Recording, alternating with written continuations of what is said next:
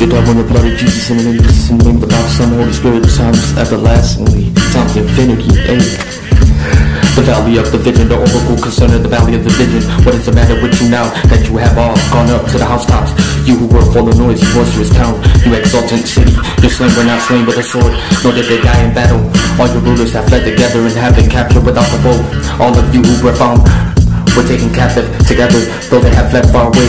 Therefore I say, turn your eyes away from me. Let me weep bitterly, do not try to comfort me concerning the destruction of the daughter of my people. For the Lord God of hosts has a day of panic, subjugation, and confusion in the valley of vision. They breaking down the walls and they crying to the mountain. Elam took up the quiver with the chariots, infantry, and horsemen, and Kurt uncovered the shield. Then your choicest valleys were full of chariots, and the horsemen took up fixed positions at the gate, and he removed the defense of Judea.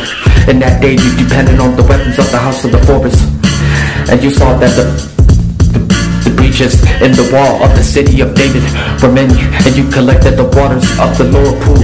Then you counted the houses of Jerusalem and tore down houses to fortify the wall. And you made a reservoir between the two walls for the waters of the old pool. But you did not depend on him who made it, nor did you take in consideration him who planned it long ago. Therefore in that day the Lord God of hosts caused you to weep and to wailing, to shaving the head and to wearing sackcloth. Instead there is G-A-I-E-T-Y, and gladness, killing of cattle and slaughtering of sheep, eating of meat and drinking of wine. Let us eat and drink, for tomorrow we may die. But the Lord of hosts revealed himself to me. Surely this iniquity shall not be forgiven you until you die, says the Lord God of hosts. Thus says the Lord God of hosts, come, go to the steward, to Shebna, who is in charge of the royal household. What right do you have here, and whom do you have here, that you have hewn a tomb for yourself here? You who hew a tomb on the height, you who carve a resting place for yourself in the rock.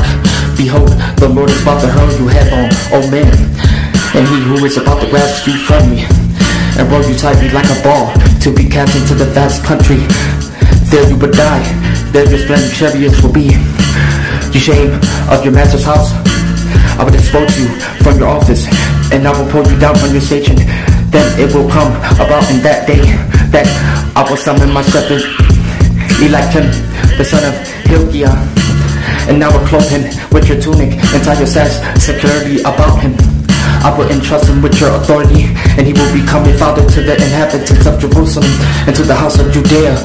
Then I will set the key of the house of David on his shoulder. When he opens, no one will shut.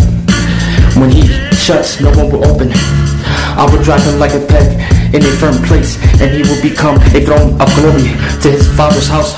So they will hang on him all the glory of his father's house offspring, and issue all the least of vessels, from bowls to all the jars. In that day declares the Lord of hosts, the bed trimming in the firm place will give way.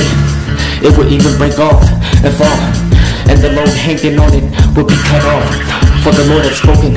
Isaiah 22. Peace.